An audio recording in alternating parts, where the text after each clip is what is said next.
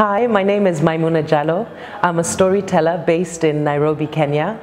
I've always loved words, and I used to be a journalist. I also worked in communications with various NGOs.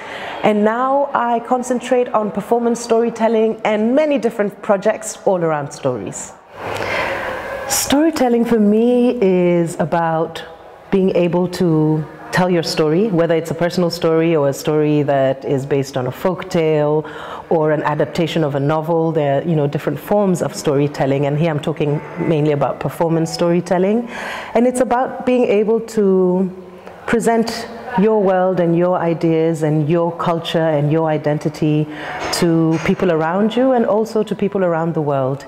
It's really about reclaiming your voice, celebrating our past, because in African storytelling, it's a legacy that we have from our forefathers. Oral storytelling was a massive part of our culture, and slowly it's been dying, although there are great efforts to revive it. So it's about preserving that history, but also making it relevant to audiences of today. I think so. I think that stories are incredibly meaningful. A lot of the time they transmit values. So when you look at traditional folk tales, there are many stories around respecting your elders, for example, or not being greedy, or making sure that you're fair. So there are very fundamental values that we can transmit through stories, and a lot of the traditional folk tales contain those values. It was a way of teaching children about social norms and behavior without necessarily pointing the finger and saying, don't do this, don't do that. When you cage it in a story, you give the listener an opportunity to draw from it what they want and to think back, and often there are songs or riddles and that stays with them. And for example, when I perform with songs, what the kids go away with often is that song that they will repeat, and hopefully there'll be something in the story that will stay with them.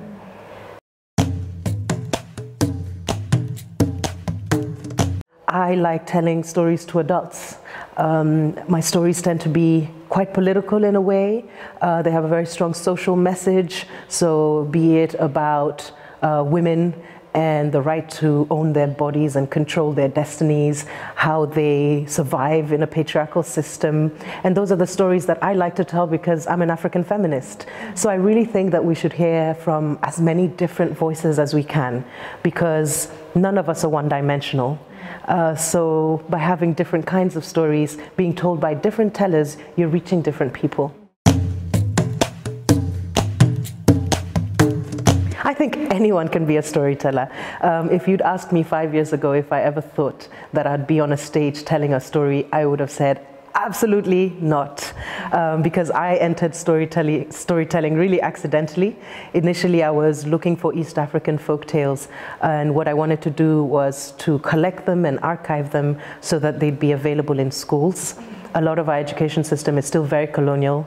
We still learn that A is for apple, even though we don't grow apples. And so I came from the perspective of how do we make sure that children have content that reflects their own reality, that reminds them of where they came from, because I really believe if you don't know where you came from, how do you know where you're going? I think we all have stories, right? I think that from the moment of birth, you come with a certain background, whoever your parents are, the story of where you were conceived, of how they met. So already you're born with many stories. So everyone has a story to tell, and some people might choose to do it through film, through theater, through storytelling. Some people might choose not to tell their story at all. But I do think that it's something that we all have. It's a gift that we all have, and we all have very different stories. You know, when I look at the world and you think about the billions of people on this planet, and we all have a different fingerprint, and every single one of us has a different story, that's pure magic.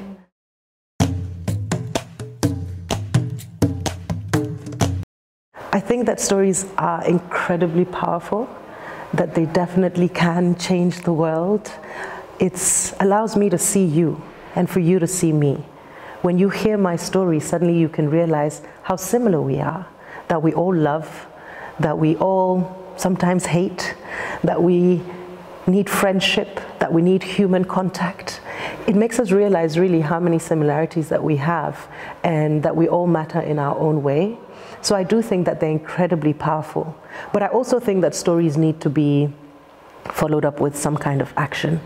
It's not enough just to tell a story about injustice if you don't do anything about that injustice.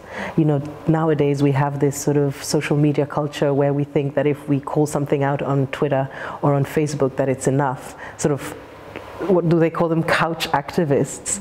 And there's a danger that we think that with just the little that we do, it's enough, and I really don't believe that. I think that we need serious change, systematic change, and action.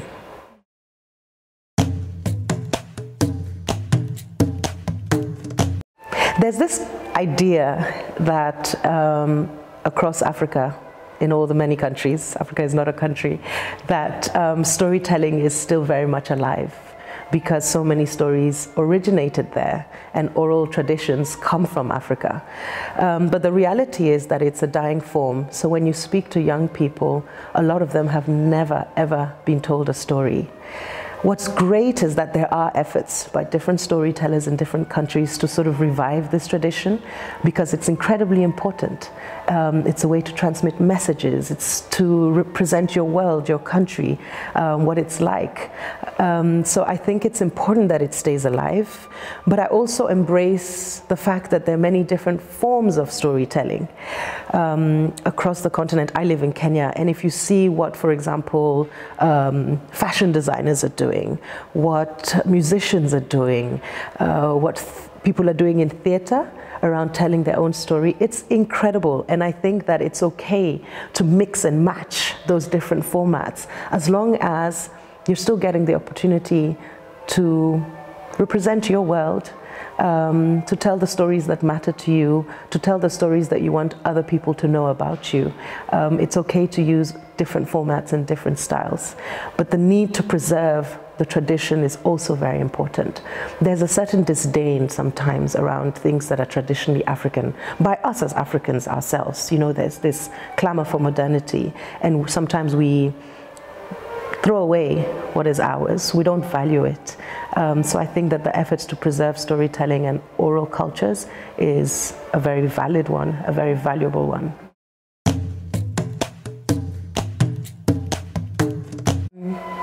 One of the things that I've been working with is audio. So in the anthology of stories, we also turn them into audio stories. And I keep thinking that this is a great medium to reach different communities, because a lot of people don't necessarily read, or they might not have an opportunity to be told a story by a storyteller, and yet we love radio. Radio is still king across the continent. People really listen to the radio. So how can we use audio as a way to make sure that we can collect more stories, we can record people's stories, and then distribute them as broadly and as widely as possible, so that people who don't read, can't read, won't read, don't want to read, all these people can still access stories. I want to make sure that that there's not this sort of class divide. In the same way that oral storytelling was so democratic, you could, you know, join in a storytelling session. Reading can be a very non-democratic space, right? You buy a book, you read it by yourself. But now we have all these audio stories and podcasts, and I think that's something that we can use to make sure that we spread the love of stories, because if people enjoy stories, then they're going to look for them more. But also for people to be able to hear stories from their own communities, because you can record stories from those communities and then play them back to them. And often we live in societies that are very stratified. You have this neighborhood where the rich people live, this neighborhood where the poor people live, and there's little opportunity or little willingness to come together and hear each other's stories.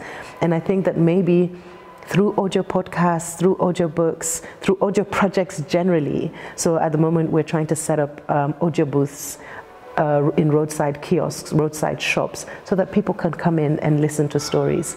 So let's use technology as well. You know, we don't have to shun technology and say this is at a traditional form and this is how it must remain. We can use technology to make sure that the culture of listening to stories remains alive.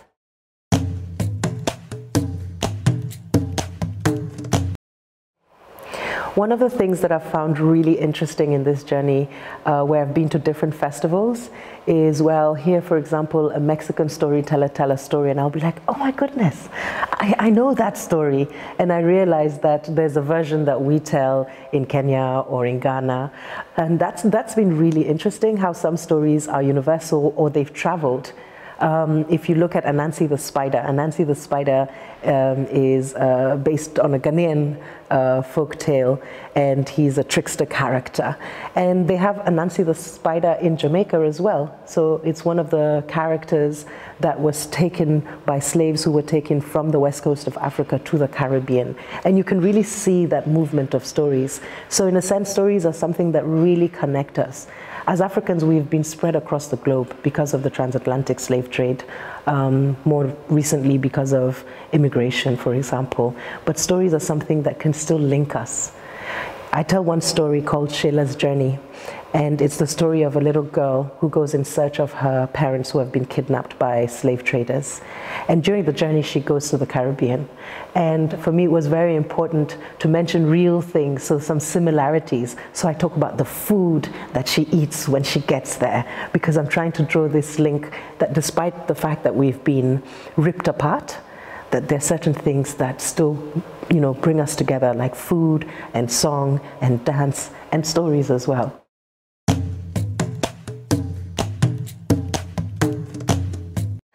So for example, one of the stories that I tell is called The Big Nest, and it's written by a South Sudanese writer, so it's actually a written story which I then perform, and his name is Ali Majok. And if you know anything about South Sudan, you'll know that it's a country that has suffered a very, very long civil war, and that has caused the displacement of tens of thousands of people.